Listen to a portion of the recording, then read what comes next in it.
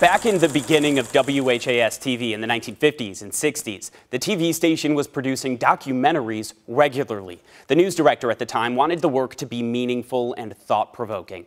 One of the first was called Scars on a Mountainside, digging into the strip mining debate. Shane McAllister takes us back in this week's WHAS 11 Vault. WHAS produced one documentary almost every month, including the award-winning Scars on a Mountainside. Bill Small was the news director at the time, before going on to become vice president of CBS News and then president of NBC News. He reported on the documentary, and Fred Wishy produced. It was a controversial topic. There are some who are not eager to see a report on strip mining. The documentary described eastern Kentucky before the stripping started, in the view of a Kentucky lawmaker who lived in the area. Our hills here in eastern Kentucky are very beautiful in their natural state. Covered with timber and green, this is a fairy tale land of natural beauty.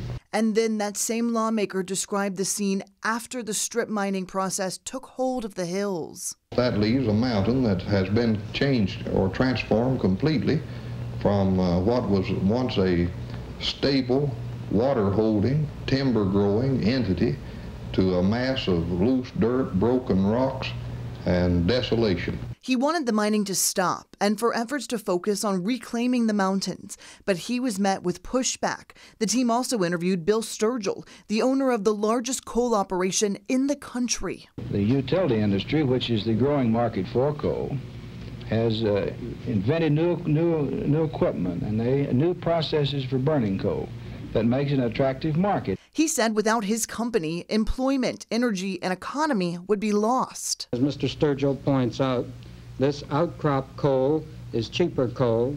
The market for deep mine coal is dwindling. But what did the impacts really look like? Bill Small, Fred Wishy, and a photographer went to find out. 7 years ago, in another hollow, Beefhide Hollow, which strides the Letcher and Pike County lines, they stripped the ridges. I went to Beefhide Hollow to see the results. Once a prosperous valley with apple orchards and pasture land that contained 100 families, many who have lived there for generations. Today, only half a dozen or so families remain. The orchards brutally ripped by giant boulders that came rolling down the mountainside. The team also talked to those most impacted, the people living in coal country. Mr. Wright, what has the strip mining done to this area? Well, it destroyed the whole thing. How? Destroyed the money, got them all out, I believe, you know. How long have you been here? How long you had this store? Ever since 1916. And bought place out in July, I believe, 1916. There were a lot more people here then than there are today. Oh, yes. Small said the aftermath of stripping was apparent, so the question became what can be done to restore the once beautiful mountains.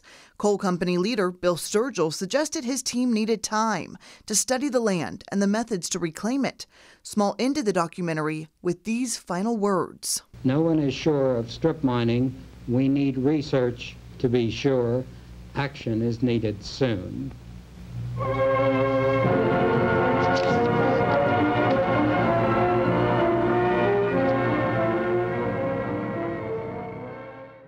Since strip mining began, experts estimate 500 mountaintops have been demolished in eastern Kentucky. What's left now, a semi-green pasture that regulators and coal companies agreed was close enough.